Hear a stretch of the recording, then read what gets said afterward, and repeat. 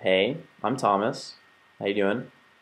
And I got my name in just the most boring way you could imagine. Just my mom's uncle was named Thomas, and so I'm named Thomas, and that's pretty much it.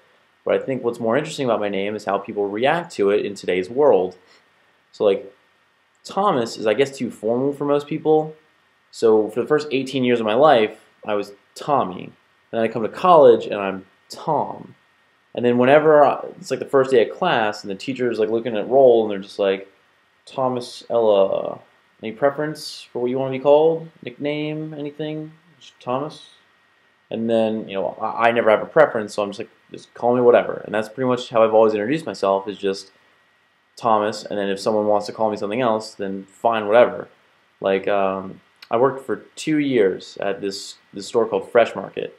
And every single day, my boss would call me Tommy Tom Thomas because on the first day, he asked me if I had a preference, and I said no, and so Tommy Tom Thomas every day.